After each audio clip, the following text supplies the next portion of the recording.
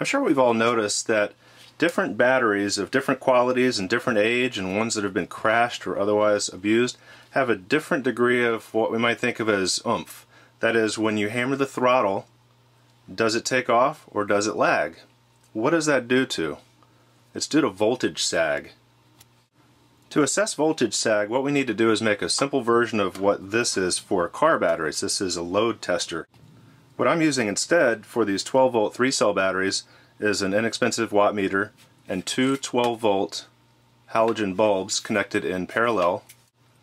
Let me show you what happens when I connect this old LiPo battery that's also been crashed to the wattmeter, and notice that it's giving 12.6 volts, which is good voltage. But when this modest load is applied of 100 watts, notice the voltage drops to 9.5 volts immediately. Now I'll take the somewhat newer LiPo battery that is 12.8 volts, unloaded, and when I apply the simulated test load, it only drops to 12.55. It's maintaining its voltage very well. Now how about this Genzace? Starting at 12.8 volts, it drops to 12.5 as well, so that's pretty good. So what causes that voltage drop in different batteries when a consistent test load is applied? It's mostly due to what's called internal resistance, which is the electrical resistance that occurs actually inside the battery as it creates electricity. In many circumstances you could just use an ordinary ohm meter to measure resistance, but since the batteries themselves are creating voltage, you can't just hook up your multimeter and measure the resistance. So to determine the internal resistance of the battery, you must first measure the voltage with a wattmeter, voltage meter, without a load applied, and then apply the load, which in effect allows you to subtract the resistance caused by the load from the total resistance, and what you're left with is the internal resistance of the battery that you're testing. The test that I'm going to show you using the wattmeter and the halogen bulb test load is not scientifically precise, but when performed on your batch of batteries at a consistent temperature with the same test load, it gives you a great idea of the relative health of your batteries, both to one another, and as time goes on you can recheck your batteries and see where they are in their lifespan and if they're ready to be relegated to slow planes or some other task or just discarded. So all you need to do this test are your 12-volt 3-cell batteries, a wattmeter, and a 12-volt load, 100 watts worth of 12-volt bulbs in this case, which I've connected in parallel. These also come in 120-volt versions. If you do choose to use these as your load, be sure that you get the 12-volt version, and I've chosen to use 100 watts as my standard load, since that's about a medium throttle setting in one of my middle-sized motors in my fleet. To do the internal resistance test, hook up your fully charged battery and notice the voltage reading. Here I have 12.67. In reality this is more likely to be 12.6, a fully charged 3-cell, but these voltage meters are notoriously inaccurate, so if it's off a few hundredths, that's okay. What's more important is the voltage drop, not the absolute voltage. Record the absolute voltage at this point, 12.67 volts.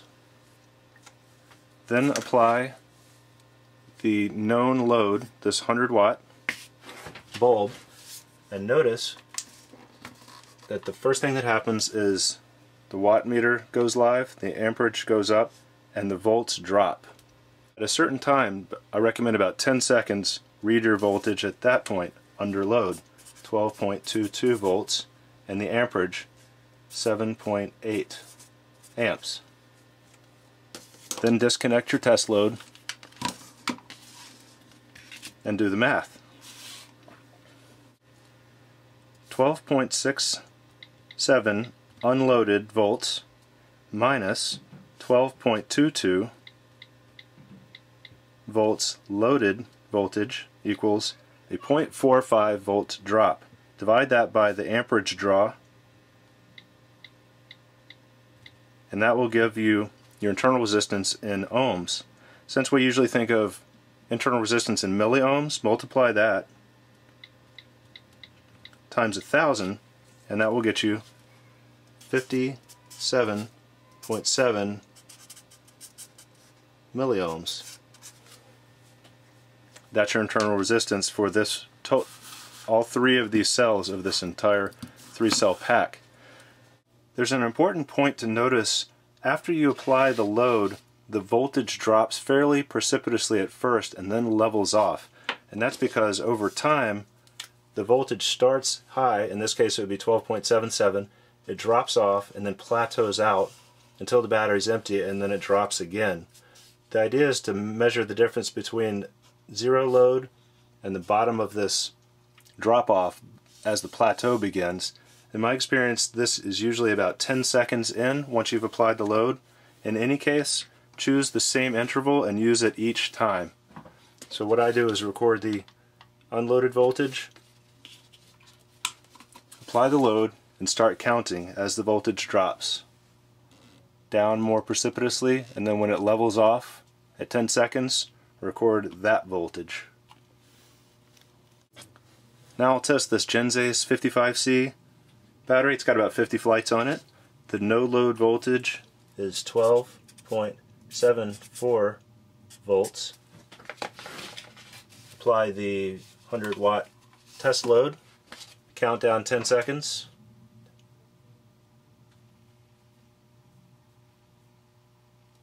The loaded voltage is 12.28 volts and the amperage is 7.9 amps. Now the calculations: 12.74 volts minus the loaded voltage equals 0.46 volts drop divided by 7.9 amps equals 0.058 ohms multiplied by 1000 equals 58 milliohms. Now I'll do a Nanotech 45 to 90C discharge. This one has about 20 flights on it. 12.74 volts is my unloaded voltage. Apply the test load. Counter interval 10 seconds.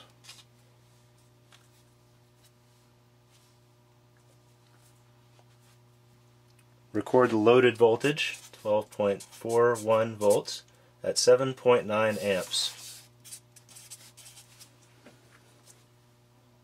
And now the math: 12.74 volts minus 12.41 volts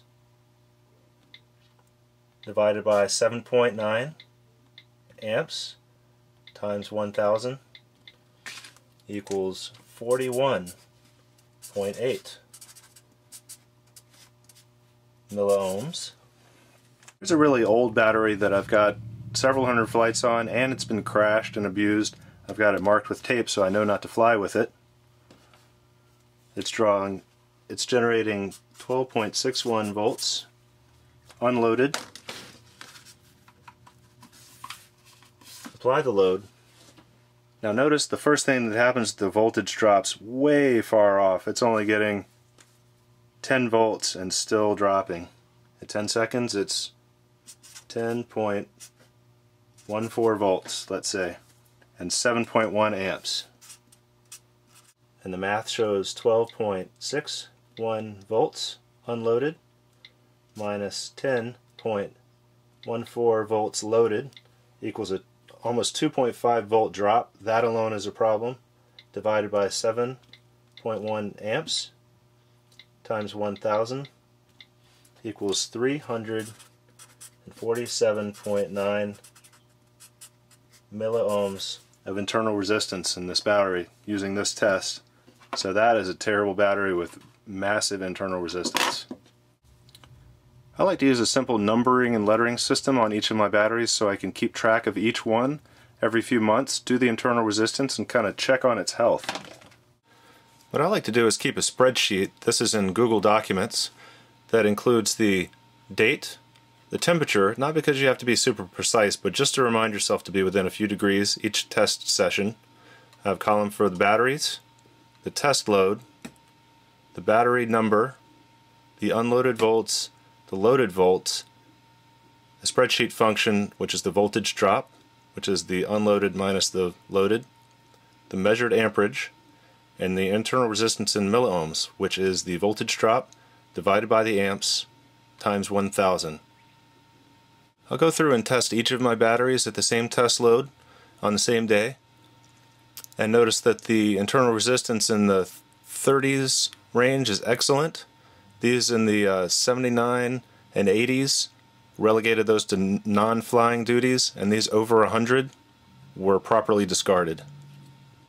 Now take a look at what happens over time.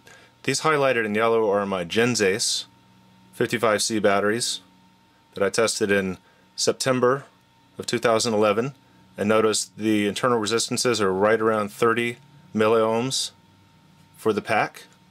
Then I retested in December of 2011, and notice a couple of them are nearing 40 and a couple are still in the 20s. And then I retested again April 2012, and they're all decidedly above 30, some nearing the 50 milliohms range. This is after about 6 months and about 50 to 60 flights each. Also notice that the amperage changes from session to session primarily. Generally on the same test session it's about the same, but because the amperage changes a little bit, it's best not to rely on the voltage drop alone to test the health of your battery, but rather to go ahead and do the calculation for the actual internal resistance in milliohms. Here's a test where I used 3 different loads, 50, 100, and 150 watts, corresponding to 1, 2, and 3 12-volt halogen bulbs. Notice the increased voltage drop as additional load was applied, and also notice the internal resistance does change with the load. Therefore, it's important to choose a test load and use that same one each time. It's also interesting that with a 2200 milliamp hour battery, that these test loads correspond roughly to a 2C, a 4C, and a 6C discharge rate. Industry standard testing for internal resistance is apparently 1C, but that's not a real-life situation. I find that these higher discharge rates more simulate actual flying conditions and therefore are more valuable to me testing my LiPo batteries. Here's a test where I use the same battery but different temperatures. Here's room temperature, 76 degrees Fahrenheit, and the internal resistance was 40, which is perfectly respectable. The exact same battery, taking out of the refrigerator at 36 degrees Fahrenheit, the internal resistance is 138, which is nearly 3.5 times higher. The voltage drop, you can see, is quite large. Over a volt drop on a modest load at 36 degrees Fahrenheit. This is why when you fly in cold weather, your batteries don't respond the same. Designing the spreadsheet is really easy with the wattage entered, your battery number, unloaded and loaded volts, which you enter. Voltage drop is unloaded minus loaded. Amps is entered. Internal resistance is voltage drop divided by amps times 1000. But if you'd like me to email you a blank version of this, please leave a note, and I will do my best to email these to as many guys as I can.